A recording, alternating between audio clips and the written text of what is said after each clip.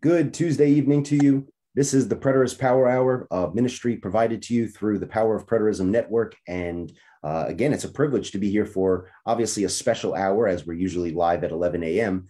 Here we are, 7 p.m. We have a special guest with us tonight, Dr. Lynn Hiles, and I look forward to a great discussion, getting to know him, and of course, diving into a bit of theology, learning a bit about the term preterist and all that and more. So I'm excited for our evening. Edward, good evening to you, brother. Thank you for being here with me.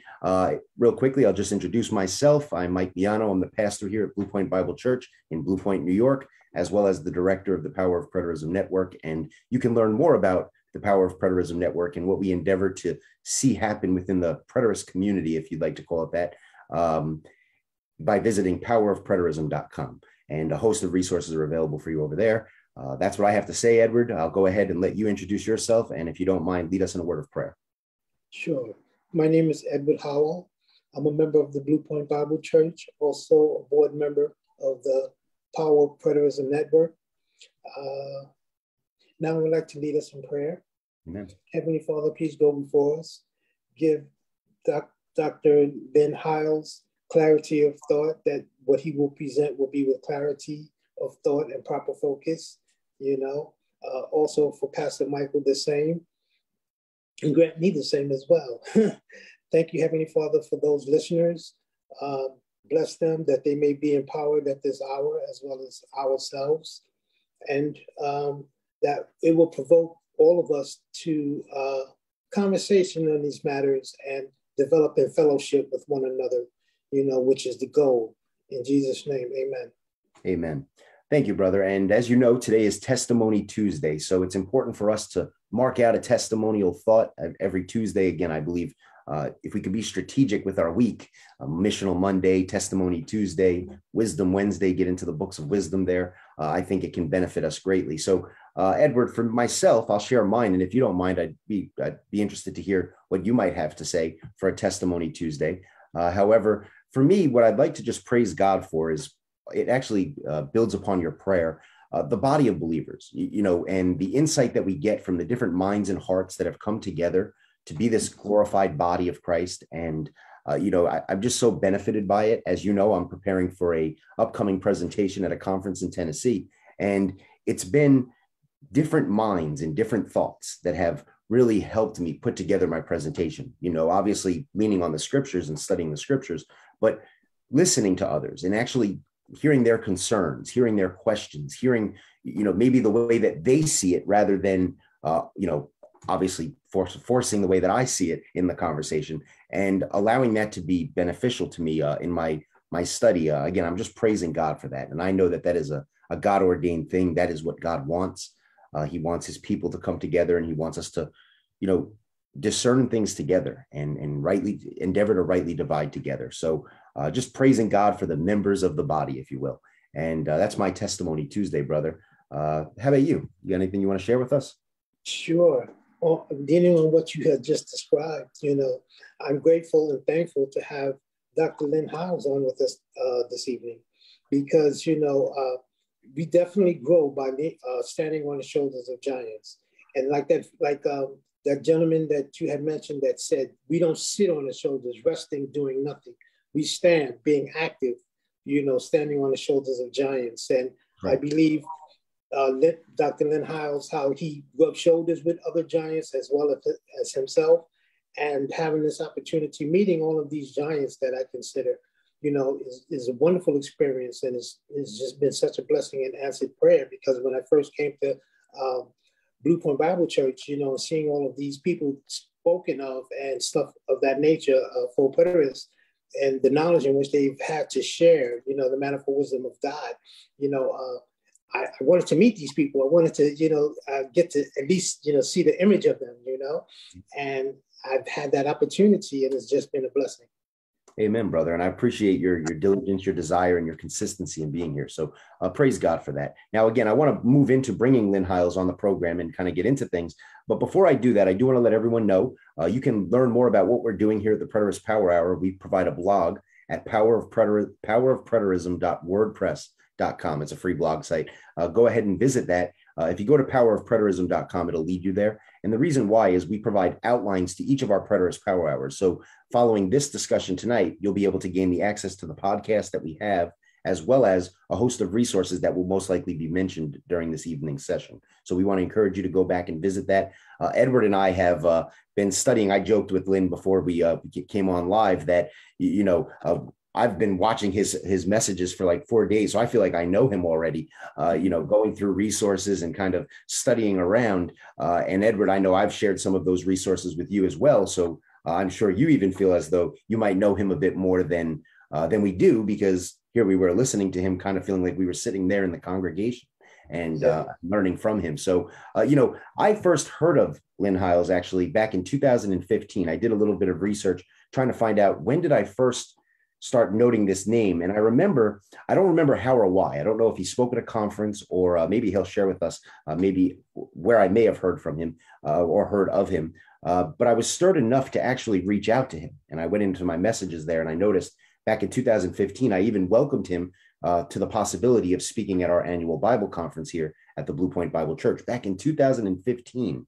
Matter of fact, since then, we've had Glenn Hill visit with us here at the Blue Point Bible Church a couple times. And he's, mentioned that Lynn Hiles was very a blessing and was continuing to be a blessing within the fulfilled community. So that being said, I'm very excited to bring him onto our program tonight. Matter of fact, another thing was, as I went through my Facebook, I just put in Lynn Hiles in Facebook, and sure enough, I've been posting quotes of his since 2016 all over my Facebook. One going back to 2016 that I believe is very beneficial for us to consider.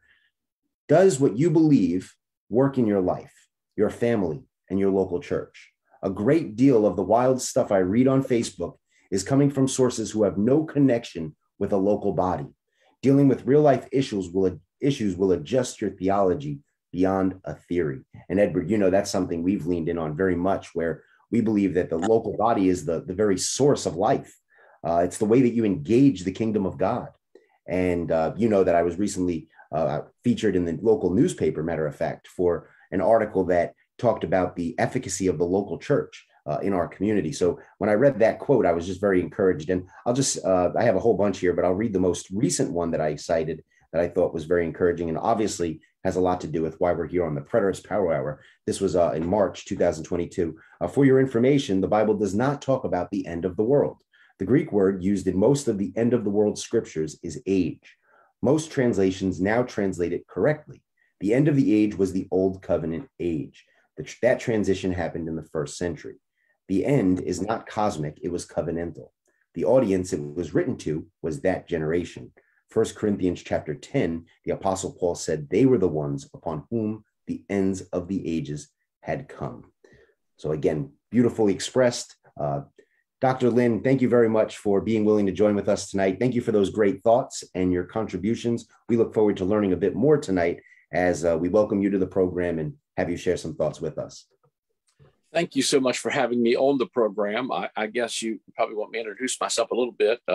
You guys are kind of new to me. I've read some of your posts as well. Glenn Hill, of course, is a friend of mine, and John Noe are friends of mine. And but Glenn and I probably go back. That may have been how you heard about me the first time. Maybe you've been through Glenn.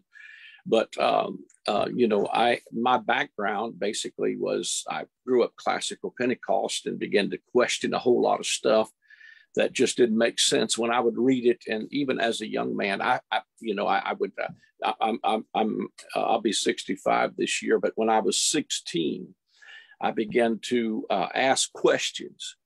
And I thought, when like Matthew 24, like we just talked about, was like, I thought he's not writing to me, he's writing that to this generation. And I would go ask, some of the leaders, and they'd say, now be careful, now you're getting deceived. And I said, well, if I'm getting deceived, tell me where I'm getting deceived at. But what I discovered was, in respect to them, they didn't know themselves. Mm-hmm. And a lot of times people believe what they believe because they've never heard that there was an alternative. But to me, when I started looking for answers, that's clear back in the early 70s. And I've never been a rapture preacher per se, but I've never, of course, I'm an ongoing work of the Spirit myself, because I'm still a student. I'm always a student, even before I'm a teacher.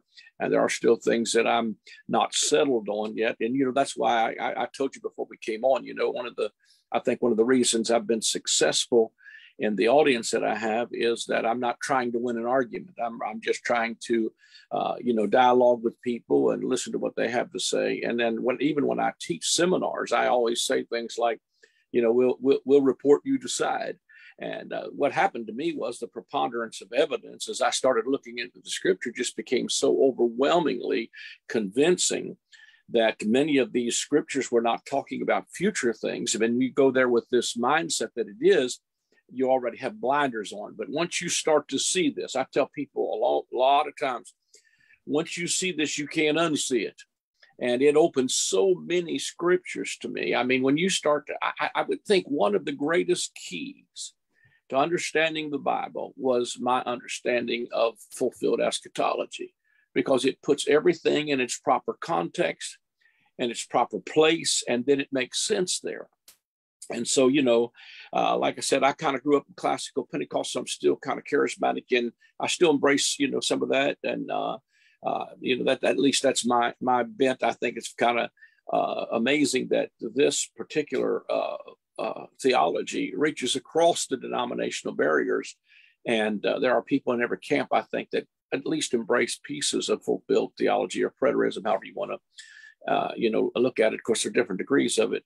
But at least for me, it was to me, especially at this particular season, the hope that it puts in your heart, and the removal of fear of stuff that continually seems to perpetuate our, Facebook pages and television waves, and all of that, have kind of made people fearful. And just, I don't know how much time you want me to take, but I've been in full-time traveling ministry for 43 years. This is my 43rd year, full-time traveling ministry. I've been on national television for 12 years now.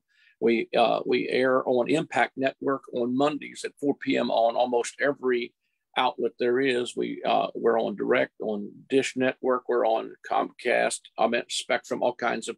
You just have to check your cable to see, but we're on Impact and of course all over the internet with YouTube. And then of course Impact gives us a bonus run at least once a week, but I don't know what time that is. We were on several networks at once, but at this point we're just doing the one.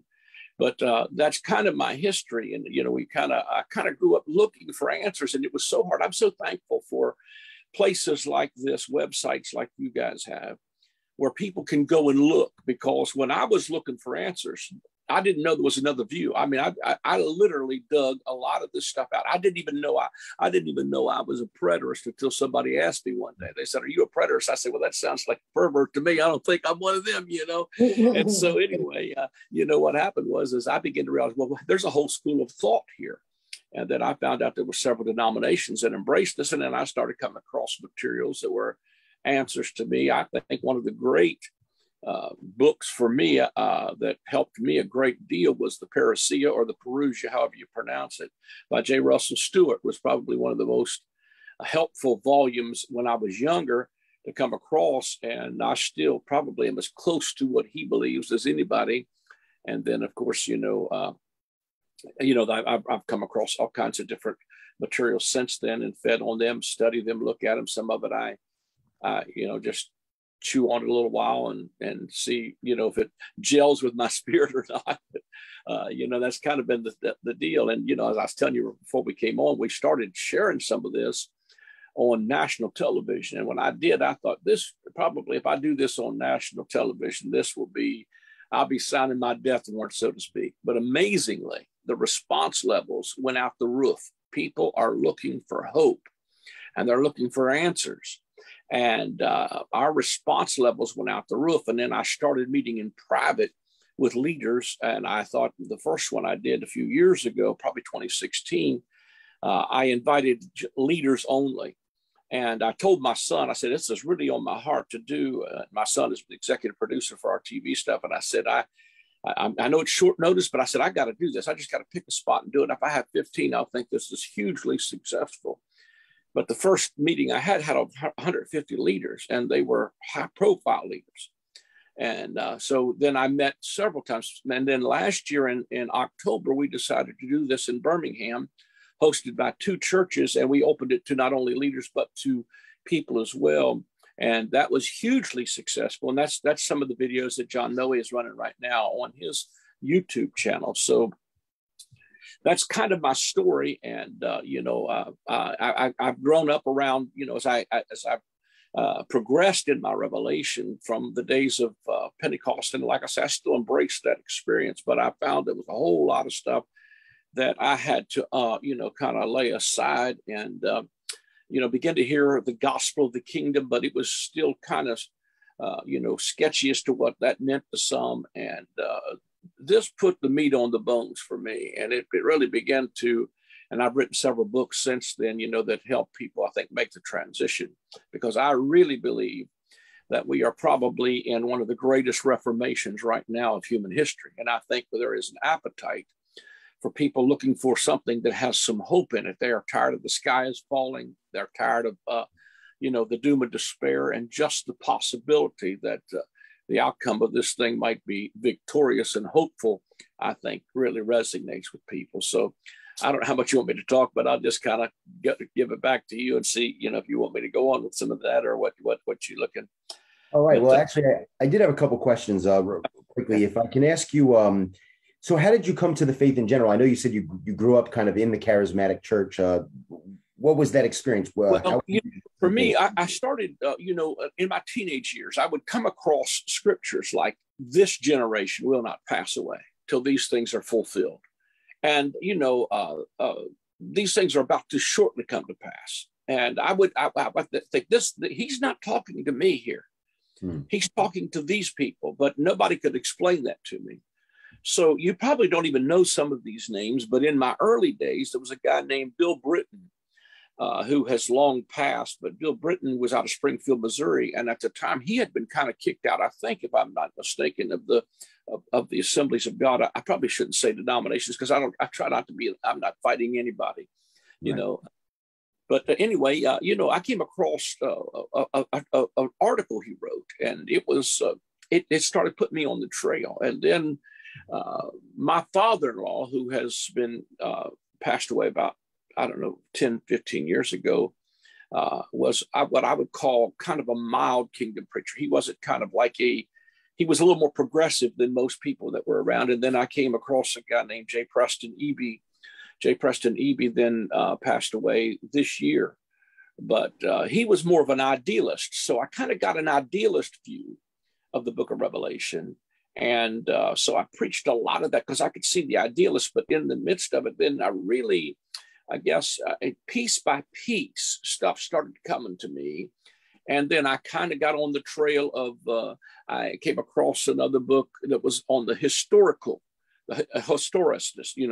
view of Revelation. And what it did was said, well, a lot of that happened in the first century, but the latter part was, Rome and the Catholic Church and some of that. And then I looked at that, but that book or some of that opened to me the idea that, wait a minute, here's some guys that believe some of this is fulfilled.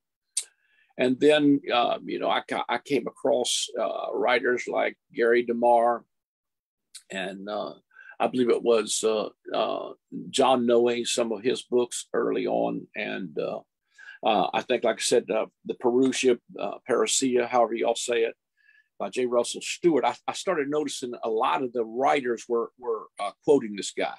So I thought, I'm going to see if I can find this book. And I found that book, and it's probably the best in one volume of anything I've ever read. It's very difficult reading. It's a thick book, but and then I discovered this guy wrote this probably in the 1800s. And I'm like, wait a minute, this is not something new. And then I found out that the history of it is it proceeds. And then I began to realize, wait a minute, even this whole dispensational rapture thing was only a couple hundred years old. And, and then, as you start, if you've been in church any length of time in your life, you have heard them say Jesus is coming soon and any minute now. And after 50, 60 years of nothing happening, you start thinking either somebody's wrong here or there's another way to look at this. And I know I've only been, on this planet for 60-some years, but the reality of it is they've been crying the sky's falling for a long time. And I really think that it has crippled the church in its destiny and its purpose in the earth. And, I said, I think in that Birmingham conference, I said, if you think this ship is sinking, you're not going to polish the brass on a sinking ship. But if you believe we've got a future, you're going to begin to engage in what I believe the church is supposed to do. And I'm like you, I am very, very passionate about local church. I want to say that very clearly, because one of the things we do more than anything else with national television is we plug people into local churches all over the world. Because I strongly believe in the local church, and I believe it is very vital, and I believe it is important. I'm a part of a local church, even though my ministry is way bigger on an international level than my local church.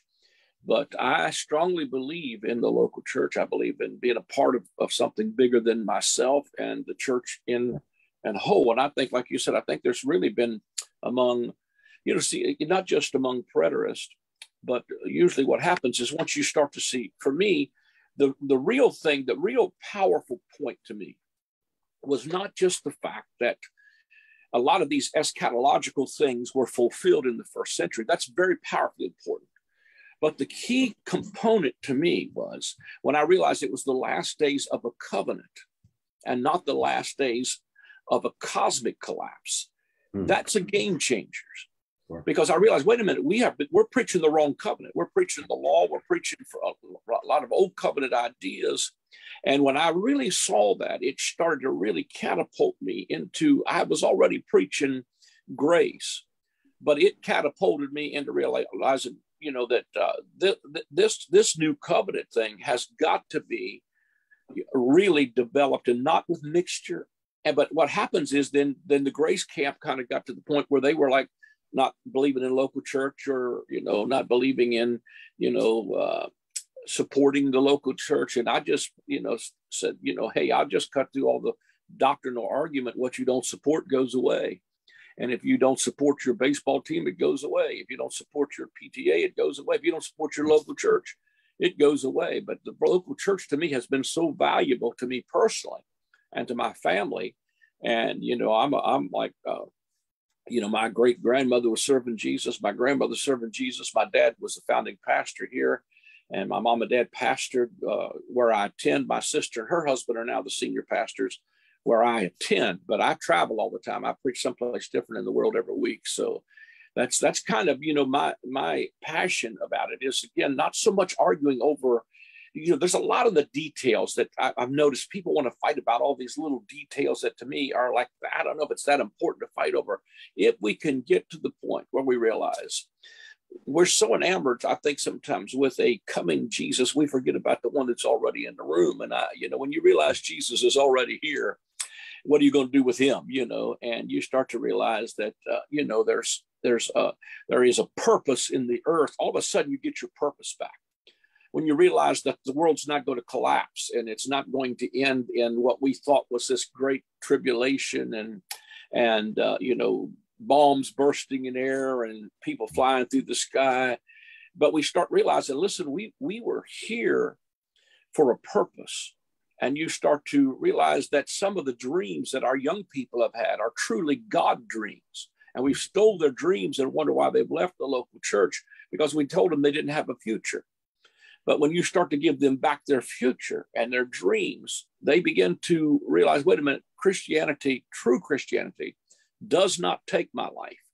It gives me life, and that more abundant. And that to me is my passion, is not how many people know my name or how many TV programs I do or how many books I've written. What really floats my boat is knowing that I have blazed a trail for my children and my grandchildren to give them back their future.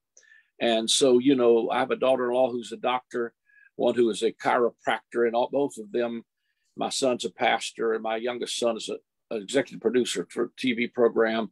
And, our family has realized that the dreams God put in them, that they had the time to go to school and equip themselves for medicine or for chiropractic, or so you could serve God in a whole lot of different ways.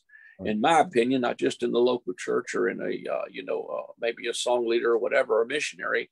And that's what we used to think growing up, is if you're being a preacher or a missionary or song leader, then, there's a whole lot of people that were not really called to the ministry that just thought there was no future. They told me in the 70s, they said, you don't need an education. You'll never see the end of the 70s. Jesus will be back. But here we are, and they're crying the sky's falling again. But I think really that we are in a season where some of this stuff is going to make its last gasp, because when it don't happen like they say it's going to happen, people are tired. And now there's information.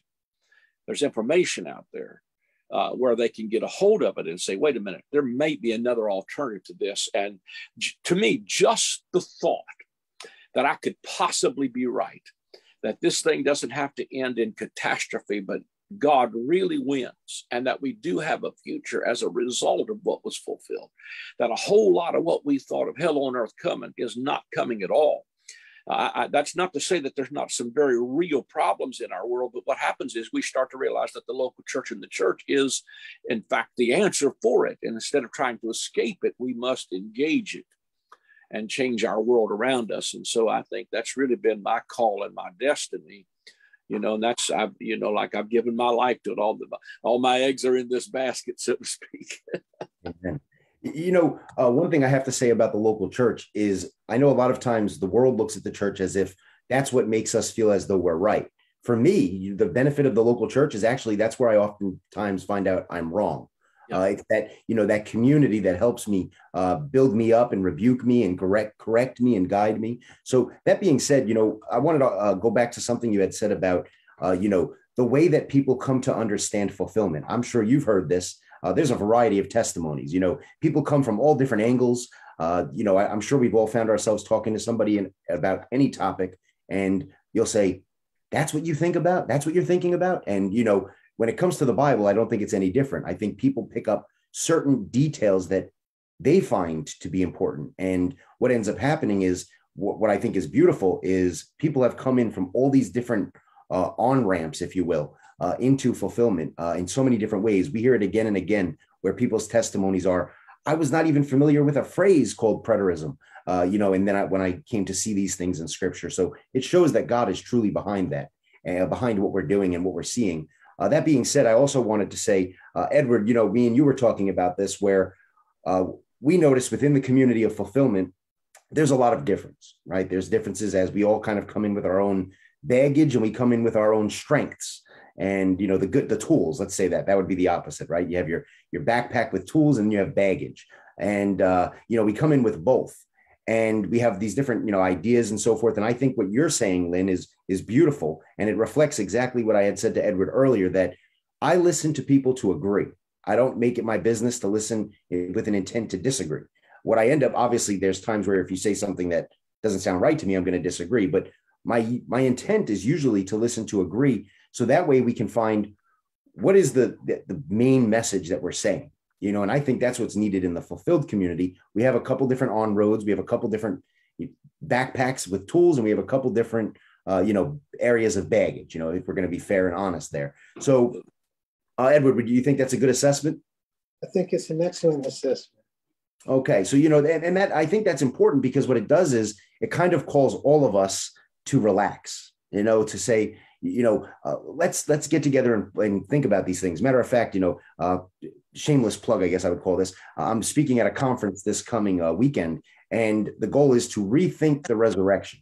And what I've been told prior to this conference is know that there's going to be people there that disagree with you, that, that this is not getting together to pat each other on the back and say, good job. This is saying, how can we come together with different ideas and then leave the conference hopefully saying, well, this is what, spoke true. This is what rung true. And these are the other details that we need to, again, appreciating Dr. Hiles' humility here, that there's areas where I'm still kind of in transition. I'm still studying through and so forth. So I appreciate that. And I think that it highlights the power of what we're doing, that we're giving each other grace. We're encouraging each other to grow. And, thanks be to God that we're not trying to be know-it-alls, because I don't know anybody that likes a know-it-all. So, so I wanted to appreciate that. And One thing I did want to make sure I asked you, and Edward, I want to encourage you if you have any questions to, in regards to the ministry. We'll get into some more deeper stuff here in a moment. However, one thing I did want to ask you, Lynn, was what is the name of your ministry? It's my ministry is simply Lynn Hiles Ministries, and my website is lynnhilesministries.com, and all of my itinerary and books are there. All of my audio, everything. We have a whole host of stuff there, as well as on our YouTube channel. My TV program is called Dr. Lynn Hiles, That You Might Have Life. That's the name of it. Dr. Lynn Hiles, That You Might Have Life. And so that's the name of our ministry. Might have nice quote there, that you might have life. Perfectly, that's what we're all endeavoring to do. Amen. Yeah. Edward, but what I wanted to do, I know me and Edward had some questions in regards to some theology that we were listening to you talk on some of John Noe's series. Obviously, and I believe, correct me if I'm wrong, that was the Victorious Eschatology Conference, correct? Right. Yeah. Okay. That was the one I did in Birmingham, Alabama, in October of last year. Okay. And that was open to not just leaders, but people in general. Amen. And of course, what I'm going to be doing is sharing your resources, because as I mentioned to you off the air, we're hoping to kind of pull together all these resources, provide announcements, let people know about different conferences, TV shows that they can watch. I know we have two charismatic preachers now that are on TV. We have Dr. Cindy Coates with Present Truth Matters, and now we have Dr. Lynn Hiles with That You Might Have Life. Look at that. Some good encouraging messages for folks. Edward, did you have anything you wanted to ask in regards to ministry or his testimony before I kind of lead us in on maybe talking through some of the details that were mentioned in John Noe's series there, Greater Than We Believe? Well, I had went through, I believe it's number 165, series 10, I believe. And I just had some good points that he had mentioned, and maybe 3 points that maybe I misunderstood. I'm not too sure. But okay. I love how he said, in 1 Thessalonians 4, how the persecution and being killed occurring in the first century, that church, the church. And Paul speaking to the first century church. I thought that was excellent, because I like background, Amen. And then when he was speaking of physical appearance in clouds in 70 AD, coming of let me see, going a little further down. It's not about it's not about where I'm going to live, but where God is going to live. Not where I'm going to live, but where God is going to live. And that was referring to the mansions in us. Mm-hmm. I thought that was wonderful. Do not go back to this. Do not go back to this, referring to the sacrifices, for example, the red heifer, and it's not about the rapture, but it's about the resurrection of the dead. That's right. But what I think I may misunderstood you when I think when you had mentioned about many comings of the Lord Jesus, and let me see. Many comings of the Lord, and the first fruits, those coming out of the graves. I kind of wanted to elaborate a little bit on that, if possible. Yeah, amen. Actually, Lynn, if you don't mind, I know you had mentioned that, matter of fact, that stood out to me as well. One of the things you had said during the presentation was, obviously, you believe in fulfilled eschatology. You talked a lot about AD 70, the 40-year transition. Then you mentioned he is still coming. And if you don't mind, maybe you could elaborate and help us understand what you mean by that. Yeah, I guess probably my thought was that, with John Noe's book, where he talks about, I forget what the name of it is now, but he's talking about a synthesis. Mm-hmm.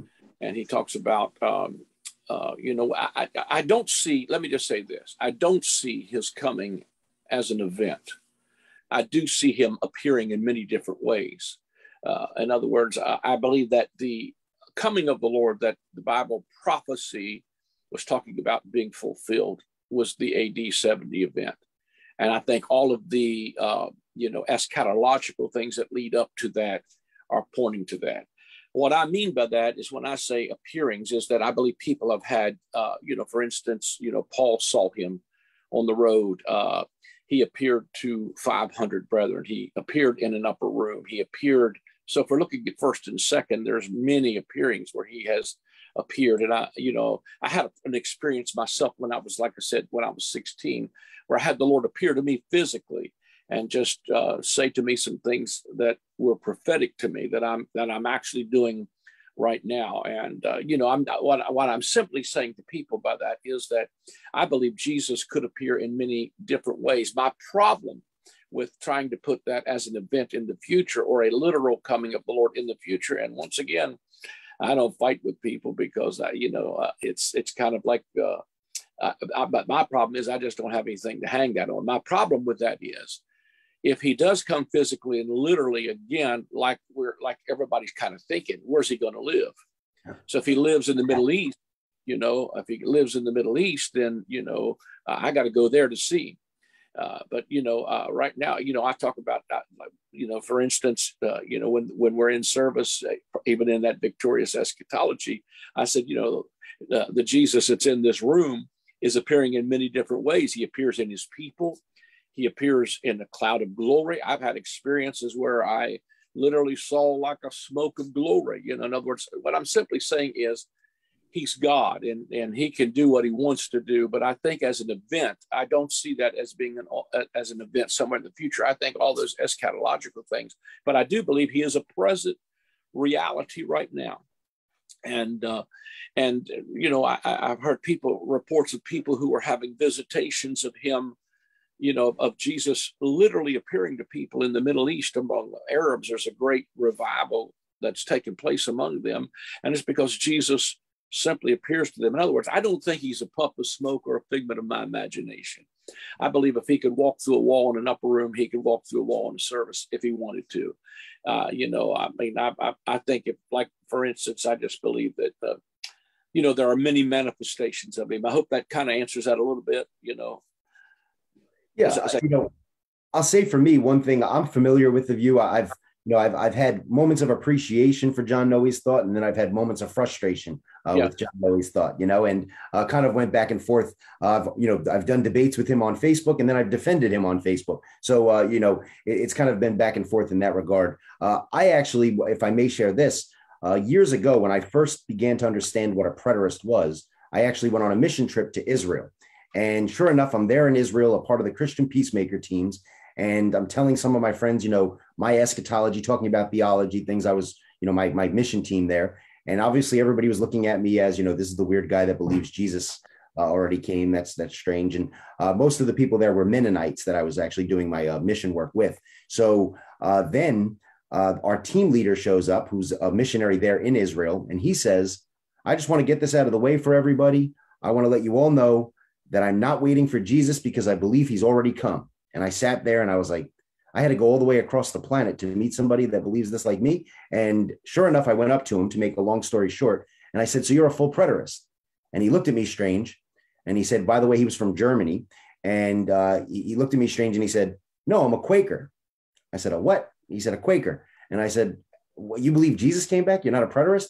He said, well, the Quakers believe in realized eschatology. He said, we believe that the Lord comes to us in our salvation. So what, a moment of salvation. So what I've learned listening to John Noe and understanding maybe the way that I see it as this, destruction of Jerusalem and kind of focused more on that is I do see, to borrow a word, synthesis. I see what we're trying to say, that, when Christ came into my heart as a believer, that's a coming, is it not? And I understand that. So I'm hoping, in the future, there will be more conversation between, by the way, I'm on John Noe's comments right now in his YouTube page, kind of just trying to create some conversation around the distinction that there are those that just call themselves full preterists that do believe in ongoing relevancy, believe in kingdom work. And, I probably have a little bit of a struggle with that word idealist because some of the baggage that comes with it, just as much as millennialist. That's where I might not be in 100% agreement with the way John Noe frames it, but I think we're saying the same thing as regard to the good news. Yeah. It's like I said, too, I think that I didn't even know what preterist meant when I first started preaching some of this stuff because I just literally preached it out of Revelation.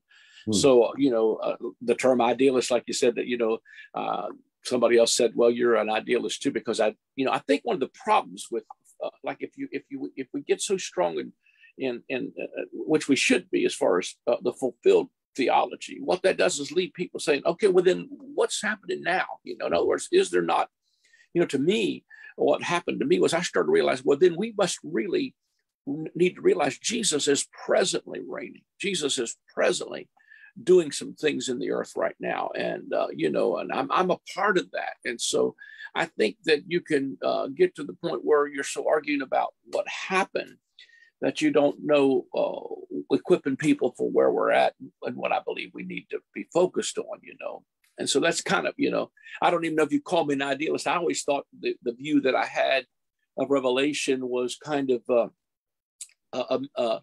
maybe I thought like a spiritual view, because there's some things that I could say, are imagery there that I draw from the Old Testament, of things that can show a spiritual reality as well as a fulfilled reality, Yeah, because what I see too, with the year 70, is that it's distinct from all the other periods, like all the other times that Jesus had appeared, all the other times that there was war.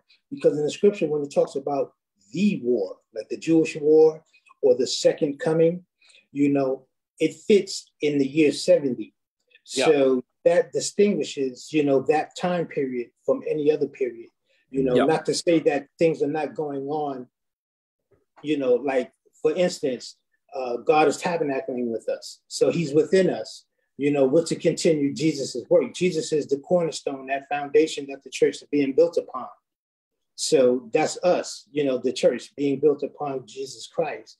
And we're the answer to the healing of the nations, like when people say things are going to hell in a handbasket, or things are so bad, it's up to us to try and fix it, the individuals, to do their part. Because if everyone does their part, we can accomplish a great deal, because it does say, the fervent prayers of the righteous availeth much, so a lot of times it's not only prayer, but it's action behind the prayer, believing that the prayer is answered and you got a yes, so you act like it's done, and you've taken the measures to do what's the healing process.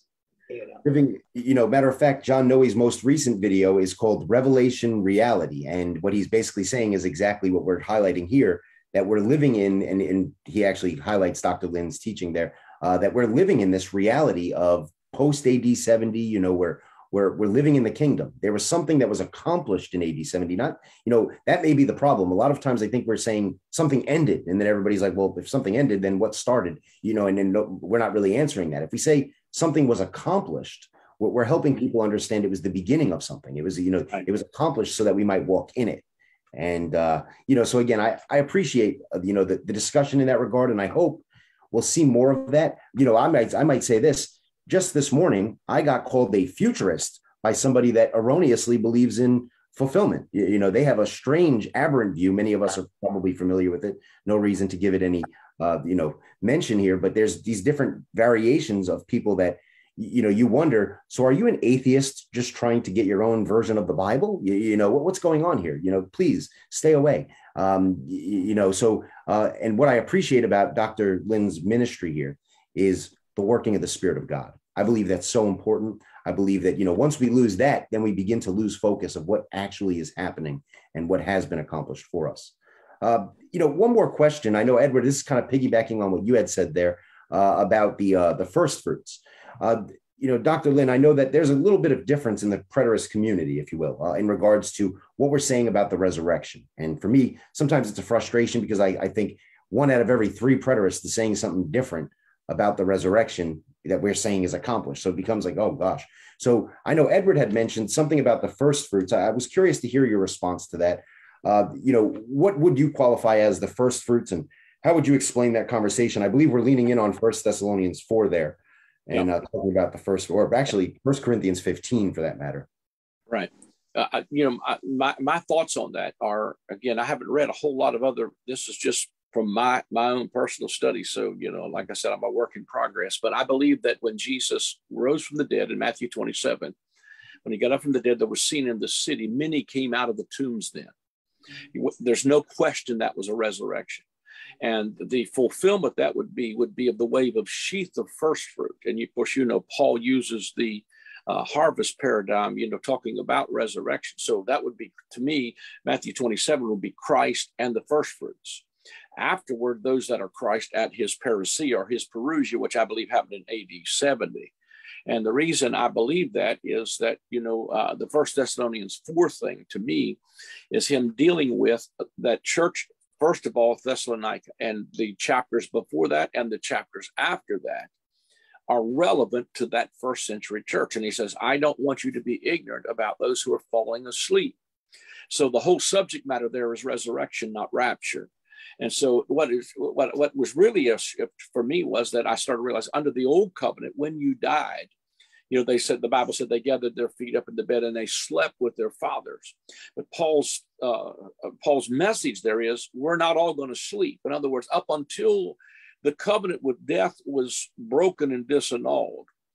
To me, the final nail in the coffin was the destruction of the temple and the whole removing of the whole covenant of death, the Mosaic system, and the removal of the temple was when all of that was moved off the scene. That was again the parousia, when the Lord himself would descend from heaven with a shout, and that the voice, and he would come in the last trumpet. I see the last trumpet as sounding in Revelation, the 11th chapter, right after the 42-month siege by the Romans. That sets it squarely in AD 70 with, you see right after that, the trumpet sounds and there's a resurrection that takes place there. Also, when you put the Daniel chapter 7 and the Daniel chapter 12 in the same context of, if you read it in the Amplified Bible, it puts it in the timing of the Romans being in power. And even understanding that when Jesus stood before Caiaphas, and he said to him, tell us plainly, are you the Son of God or not? He said, he quotes Daniel 7. Most people don't know he quotes Daniel 7. He said that from henceforth, you will see the Son of Man coming in the clouds of heaven with power and great glory. He's calling himself the Son of Man because Daniel is one of the only books that calls him the Son of Man. And he calls himself Son of Man all the way through Matthew, Mark, Luke, and John. So that's why Caiaphas rent his clothes, is because but when you read that in Daniel 7, not only did he appear before the Ancient of Days, but thrones were set, the books were opened, there was a judgment that took place. To me, that's the fulfillment of his promise to the 12 apostles that you'll sit on 12 thrones judging the 12 tribes of Israel. And of course, then that to me shows, from the time of the first fruits until you see the parousia in AD 70, there's a 40-year gap. And that 40 years is an exact parallel to the wilderness journey under the old covenant, and everything that happened to them under Moses was only an example for us, Corinthians says, upon whom the ends, plural, of the ages, plural, have come. It was the back end of the old covenant age and the front end of the new covenant age. And there's a 40-year transition period there. And I've been doing a lot of teaching on that recently because there's an Exodus paradigm all through Matthew, Mark, Luke, and John. I mean, it's like, but he's talking about this time not coming out of a physical bondage. He's talking about coming out of the bondage of old covenant Judaism. And I hang that on Revelation 11 also, when he said their dead bodies shall lie in the street of the great city, which is spiritually called Sodom and Egypt, where also our Lord was crucified. Our Lord was not crucified in Sodom or Egypt. He was crucified in Jerusalem. But the Holy Spirit is calling that old covenant Judaism Egypt. So the bondage he's trying to lead them out of is he's trying to lead them. So when John says there's the Lamb of God, he's announcing, hey, we're about to have another Exodus. I wrote a book called From Law to Grace, A Kingdom Paradigm Shift, and I show how even in that when John the Baptist is introducing the Lamb, and they are at the location, I believe, that they crossed over when they went into Jericho, because when Moses died, he was replaced by Joshua, which is the Hebrew name Yeshua, Jesus. And so Moses can bring you out, but only Jesus can bring you in. And there's a lot I could say that in the book that I wrote, Law to Grace.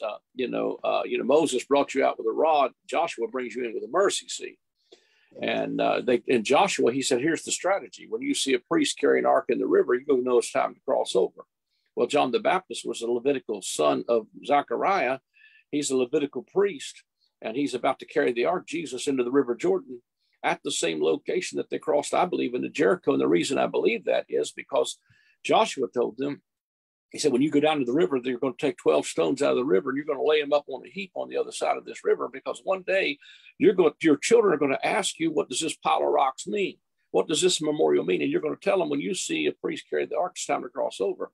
But John the Baptist is standing there in the middle of the Jordan River. He looks up over the bank of the Jordan River and he sees that pile of rocks. And he says, God is able of these stones to raise up children to Abraham. And everything about that should have screamed, it's time to cross over. And you see Jesus fulfilling every one of those. He said, even as Moses lifted up the serpent in the wilderness, so must I be lifted up. And if I be lifted up, I'll draw all men unto me, So he's showing again that Exodus paradigm. You see him even I wrote a book called The Great, I'm not trying to make plugs for my books, but I wrote a book called The Great I Am. And in one of the chapters I talk about where he says, I am the true bread. If you look at John 5, he leaves the feast of Passover. He crosses the Sea of Tiberias, and there's a multitude in the wilderness. And the disciples come to Jesus and said, hey, these people are hungry. We need to send them away. They can buy food. Jesus said, you feed them, because he himself knew what he would do. The reason he knew what he would do is because this is not the first time he's ever fed a multitude in the wilderness after a Passover crossing the sea. This whole picture was a repeat of the whole Exodus journey. He just left the Passover. They cross the Sea of Tiberias. They're in the wilderness, and he feeds the multitude. And it's there that he says this. He said, your fathers ate manna in the wilderness and they are dead, but I am the true bread that came down from heaven. And so he's showing them that was a type. I'm the fulfillment. You see him the night before his decease. He said, with great desire have I desired to eat this Passover, because he's inaugurating a new Exodus. You see in Revelation 3, I stand at the door and knock. If you open the door, I'll come in and sup. That's the covenant meal. He's inaugurating. He's telling them it's time to come out of this Egypt and into the promised land. And, all through that, there's this Exodus paradigm. So, I jumped ahead even talking about all of this stuff with resurrection, but to me, it puts it squarely on, it puts that resurrection in 1 Corinthians 15, even right in the middle of that seventh trumpet that sounds. And I recently was looking at, because somebody challenged me about, well, what are you going to do with where it says, and he's delivered up the kingdom to God. Then cometh the end when he's delivered up the kingdom to God, and God is all in all. And that one stumped me for a little while, but I began to realize that what he's talking about there is he had done the work of Messiah to natural Israel. He delivered up the theocratic nation to God, where now God is all in all. In other words, he is not just a God of the Jew, but he's God to both Jew and Gentile, so that his fulfillment of what he was supposed to do with natural Israel had given them another 40 years to come out of. Now God is both God of the Jew and of the Gentile. And again, that resurrection takes place there, 1 Corinthians 15, during the last trumpet, and the last trumpet sounds in Revelation 11, right after the 42-month siege of the Gentiles of the holy city. That puts it squarely there. And then when I saw in Josephus's writing that there was the appearance of the face of a man in a cloud, and chariots and horses moving about, and a voice from under the altar saying, we are departing hence, it was the souls under the altar. So that what Paul's telling these believers in 1 Thessalonians chapter 4 is, from this moment on, we don't sleep. That really helped me, because if you ever go to a funeral, they preach a funeral, they said, well, mom went home to be with the Lord. Well, I'm good with that. That's comforting. But then the next thing you know, they're saying, and that great getting up moment when mom gets, when the Lord, mom's going to get up. And then we're out the graveyard, it's ashes to ashes, to dust to dust. And I'm like, well, what have you done with mom? Is mom with the Lord or not with the Lord, And so it gets confusing. But what we do is we mix old covenant concepts about resurrection, because under the old covenant, they slept with their fathers. They were waiting on something. But what Paul is saying is, from this moment on, we will not all sleep, but we will be changed. And the word there where he said we're caught up to meet the Lord in the air, the Greek word for air there means to breathe or to respire or to exhale. And it could literally be translated, the moment you take your last breath, you're no longer waiting on the Lord. You step from this realm into the great cloud of witnesses, and there's a welcome meeting with the Lord at that moment. And if you've ever been with anybody that's dying, they'll start to talk to people from the other side. My mother, when she transitioned about 2 years ago, she started talking to my father. She started talking to my grandmother, and she was not confused. And she said, your dad wants me to go with him and climb up on a rock. I said, do you want to go? If you want to go, it's up to you. She said, I'm thinking about it. And later that day, she said, go get me a pencil, piece of paper. I want to write down a few things I want to take, because I think I'm going to go with your dad. And she went home to be with the Lord. But I know my mom is not waiting on some great getting up moment. I know that moment for believers post AD 70, we do not sleep. were changed in a moment, in a twinkling of an eye. And that happened for all believers in AD 70. Death was abolished. I mean, the scripture said, who hath abolished death and brought life and immortality to light through the gospel. And so, I think that there's so much I could say about that, because I think the gospel is both objective and subjective. So I think there's ongoing realizations of what we have been delivered to, what has been delivered to us in full in that finished work, and we have yet to fully realize everything that is ours. I hope that makes sense. That's how I see it anyway. Because I don't deny anything you said. I think everything you said was I agree with. The last part about the dying person, seeing Christ. That's, I guess, is possible. I don't know. I haven't had that experience, or I don't know anyone. Because I'm really alone most of the time, which is sad.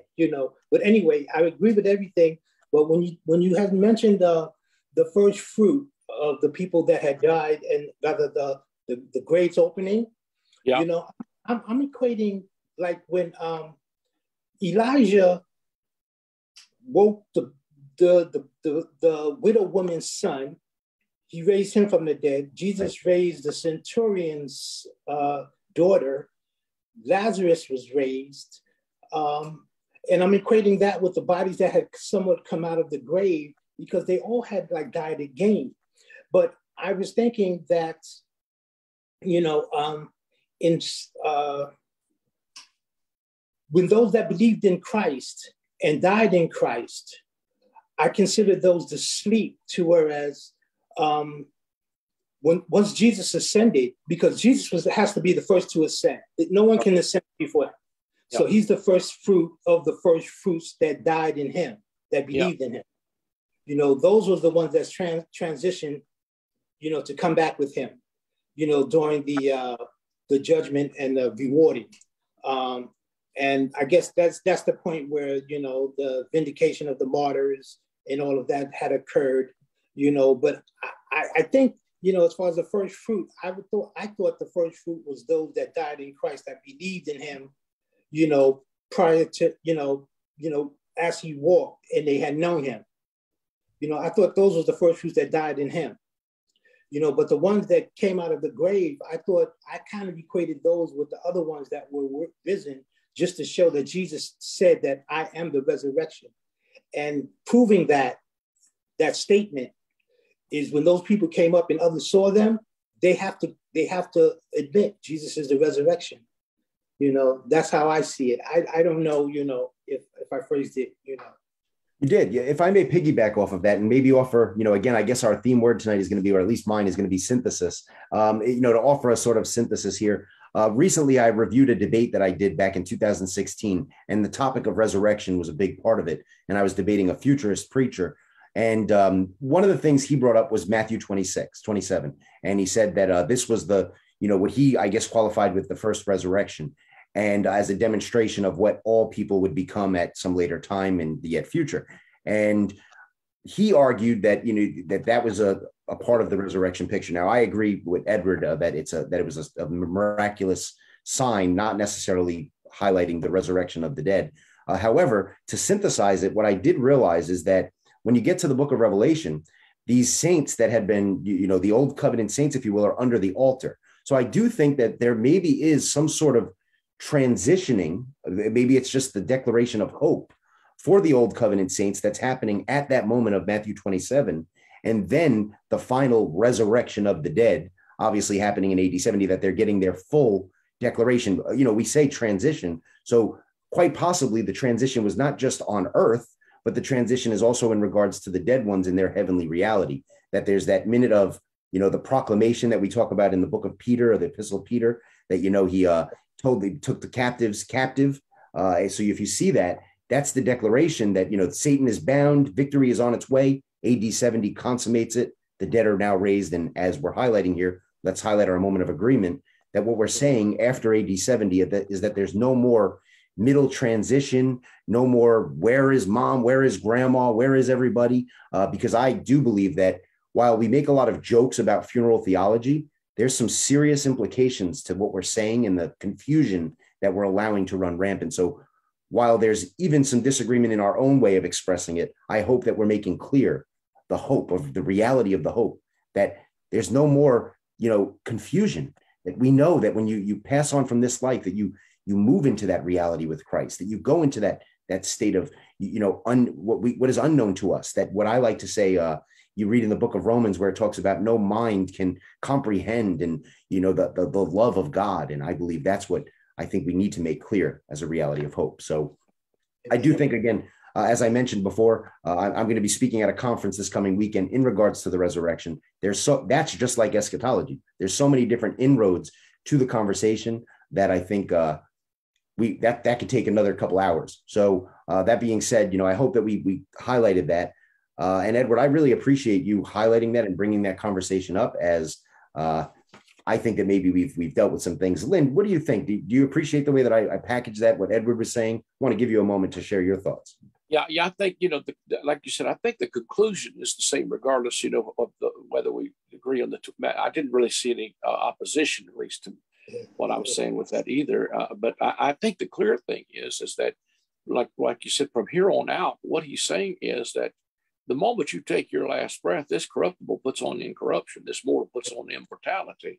And for the believer, it is, it's not a waiting period anymore. That's what Paul was saying in First Thessalonians. We're not going to sleep. We're changed. And so I think that's the whole deal of what he was saying to them. Now, up till that point, and even that 40-year transition, there were people that were dying in Christ. And Paul said, listen, don't worry. They're not going to be left out, so. Amen. Are you familiar with Ward Finley, Lynn? I'm sorry? Are you familiar with Ward Finley? With who? Ward Finley. No, I'm not. Okay, because he talks about, when you have Christ within you, you have the righteousness of Christ. So we're made perfect in him, not of ourselves, but in him, in Christ Jesus. Yeah. So therefore, like you said, when we shed this, we transition right into that, but I just wanted to say that, we are perfect through Christ Jesus, not in and of ourselves. That's right. That's right. In the vein of this conversation, Dr. Lynn, if you don't mind, after my presentation this coming weekend, I'd like to send it your way and hear your thoughts.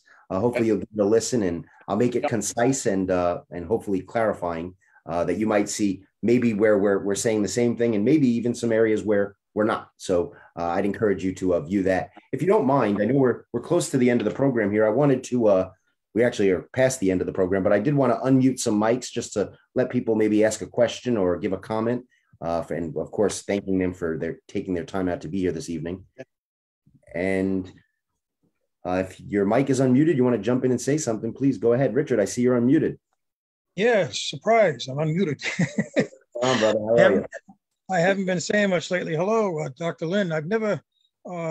I've just become introduced to you today, actually.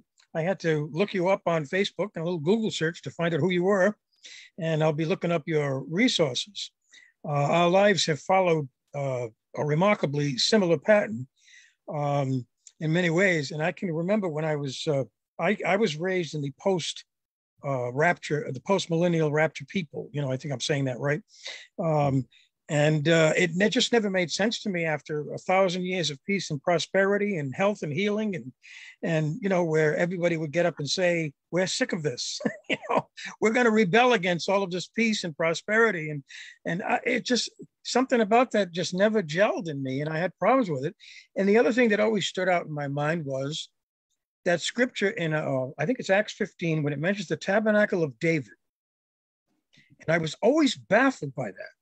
I said, what do they mean?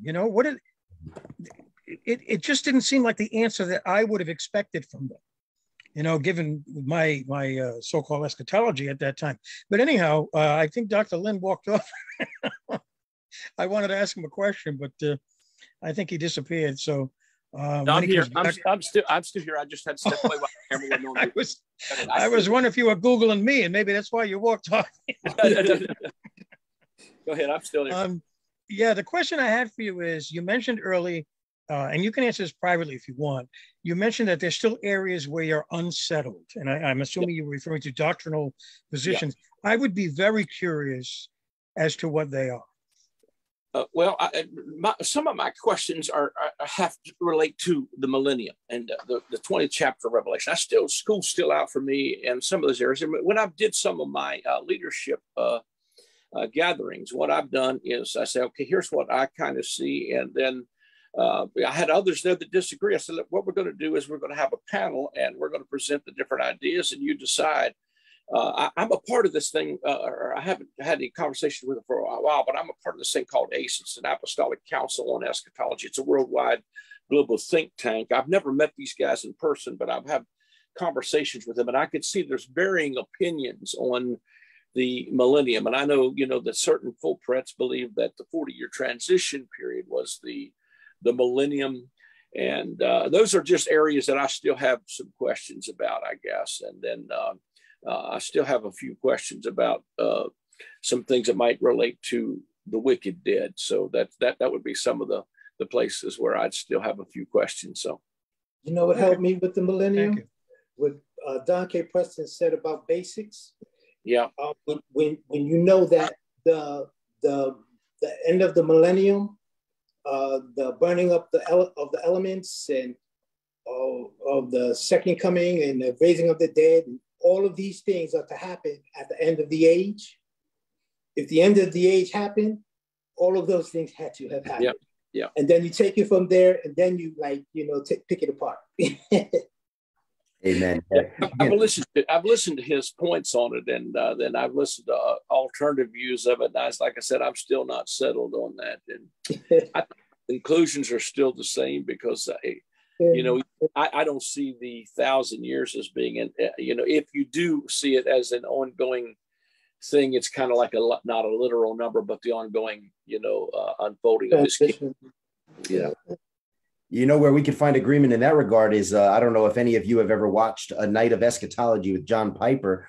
They had a group of different people sharing their view, the post-millennial, the amillennial, and the premillennial. And obviously we could all find agreement where, okay, those guys are, again, there were some good points. It was Sam Storm, Doug Paget, and probably pronouncing his name wrong. However, there was a couple, I forget who the other preacher was, that, they came together and they had conversation. That being said, the reason why I bring that up is maybe we need to have a night of eschatology in the preterist community, bring together some of these different ideas on the millennium and talk about them and hear different views and be open to that. That's something we might foster here through the Preterist Power Hour, maybe have a week devoted to the millennium and welcome different guests and conversations in that regard. So, amen. Amen. Richard, did you have any more questions you wanted to ask?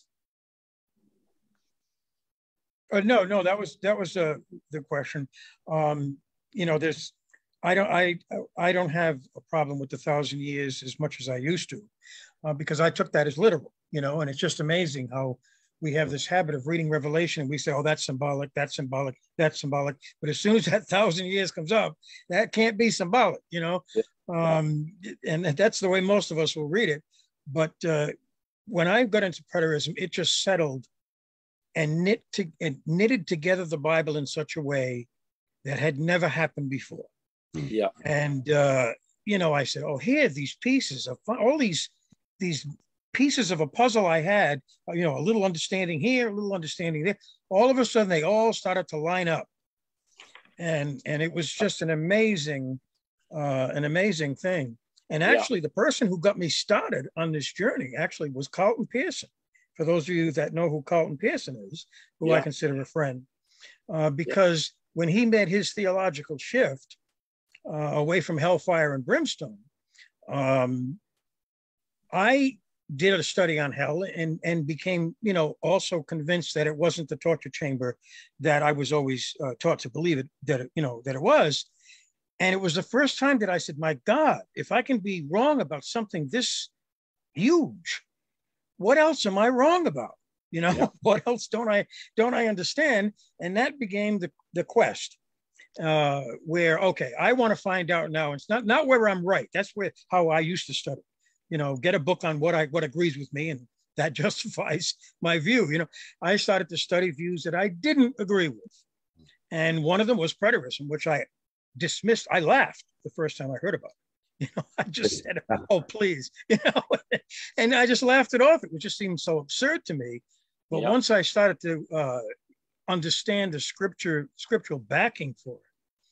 My God, I mean, it's like, it's just amazing, you know. So I'm still in awe of what preterism does, and I believe, like you, Dr. Lynn, that we are in a time right now where here we are again at Armageddon and Gog and Magog, and now the world needs to hear an alternative. Yeah. And I really believe this, we are in a season. Something's going to break. Amen. Because like you said, there's enough information out there now. There's books everywhere. There's people, you know, a lot of people preaching this now. And I believe that a lot of futurist preachers, and believe me, I know many, and I've worked with many, they're scared because this is going to kill their ministries in many respects. It actually will revive them, but they don't see that as a revival. Yeah. You know, they see it as a loss of income because there's money in this futurist stuff. Yeah. I mean, you want to go broke, go from futurist to preterist. You'll be broke in a very short period of time, you know, because it just eliminates a lot of the manipulation that, you know. I don't want to get into that here, but I really appreciate your comments, Dr. Lynn. And I did want to say, Mike, I haven't been saying much lately because I got two things going on sometimes, but I really appreciated the study on Esther because those were like the Gog and Magog thing never plugged in to me, you know, and Esther, well, wonderful story, you know, but that was about it. And I remember when I did read it, the thing that impressed me the most was that she went in to see that king. You know, it's like this woman had some kahunas, you know, I mean, I don't know how else to say it, but she really had in that day and age. I mean, my God, that was really something. But I really appreciate that study, and I appreciate what you're doing, Ed. Same to you and everybody else that participates in this. We're all reaching somebody. That's right. A lot of times we don't even know who we're reaching. Yep. We'll probably be one of the last ones to know. But I'm going to keep going forward. Mike, Dr. Lynn, Ed, you know, all Zach, whoever, I can't see, that's as far as my little screen goes. But I really think it's time for a reformation. And I think it may start with one of these big time, multi-million-dollar futurist preachers comes out and says, I was wrong. And it'll just send a tidal wave. You know, of course, it'll be briefly ostracized. I could tell you there's some that are, and I know they're in the wings. I won't mention names because I don't want to put it on Facebook, I guess, but I can just tell you right now, there's a major shift going on among some really key leaders. And I would say this as well, you know, and I'm going to have to go before too long, but it really is important what we believe because it affects world politics. It affects what we do in the Middle East. It affects what we do. You know, again, I'm not saying this to trying to drop names or anything, but I was invited to Washington in the middle of the Iraqi war to have dinner with President Bush. And he told me that he asked me to sign a book, one of my books on Revelation to him. And I signed a book to him and several other politicians. And he said, these other preachers are crying, the sky's falling, but this guy's got some answers. And he said, Washington's out of answers. And so, you know, they're looking for somebody that's got some answers that, you know, that this is not Armageddon. This is not the end. And I mean, that's a guy with his finger on the red buttons. I don't know if I had any influence or not on that, but I did get a message from him that he read my book 3 times. And so I do believe what we believe is important. Amen. Hallelujah. I noticed we have Vicky unmuted. Vicky, I wanted to give you a moment to just jump in quickly if you had something you wanted to ask or make a comment. No, I came to learn about fulfilled eschatology about 10 to 15 years ago. And I was so blessed, and everything is like gold mine. Amen. The riches of Christ. Amen. Well, thank you for being here tonight, Vicky. And I thank all of you, of course, for being here. Lynn, I thank you, of course, very much for your time, your wisdom, your ministry. I want to encourage everyone to visit LynnHilesMinistries.com. We'll go ahead if you visit. Oh, it's simply LynnHiles.com. Just Lynn Hiles. LYNNHILES. How do you spell your last name, Hiles? How do I believe you spell it? Hiles. That's right. It Hiles. Okay. Thank you. Mhm.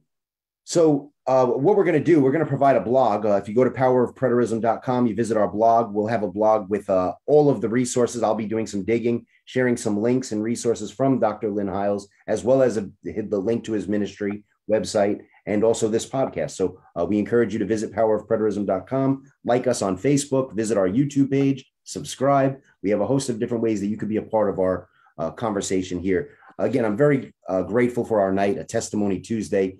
Indeed. And if I may just share one last thought in closing, or two last thoughts in closing. The first thing I do have to make mention of course, is our upcoming announcements. We have the conference, 2022 Spring Conference, happening March 26th through the 27th in Rogersville, Tennessee.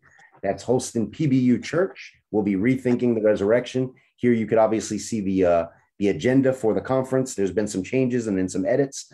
The conference is going to begin Saturday night at 5 p.m.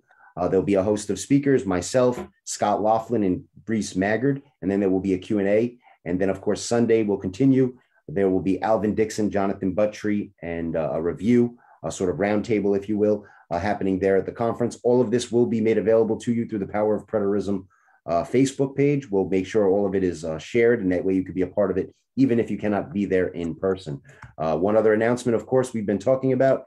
There's a resurrection debate happening on April 2nd between Stephen Whitsett and Steve Baisden, both who are looking for their first win, to borrow a joke from a friend. Again, they're both going to be joined by Sam Frost and Holger Neubauer. It is not at Lifegate Church. This is a graphic that needs to be updated. However, it is still happening in Fremont, Nebraska. So we encourage you to be a part of that. We'll be sharing those resources. And then lastly, in April 23rd through the 24th, I have the privilege of being there with Ward Fenley, who Edward had mentioned before. We'll be at Prospect Baptist Church in Sulligent, Alabama, and we'll be preaching there about the doctrines of grace and, of course, fulfilled eschatology and the power of kingdom-mindedness. We encourage you to be a part of that.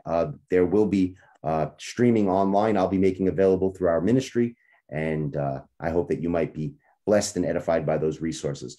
One quick thought for a Testimony Tuesday. Here at the Blue Point Bible Church, we're studying through church history, and we find ourselves in the period of 110 to 150. And we're reading one of the earliest, what some scholars consider to be the earliest apologetic writing in the Christian history, the Epistle of Diognetus. And sure enough, if you read that writing, I just wanted you to hear this morsel of truth that comes out of that writing that should bless us, those of us that have come to understand, let's say, a Revelation 22 reality in our lives. When you have read and carefully listened to these things, you shall know what God bestows on such as rightly love him, being made as you are, a paradise of delight, presenting in yourselves a tree bearing all kinds of produce and flourishing well, being adorned with various fruits.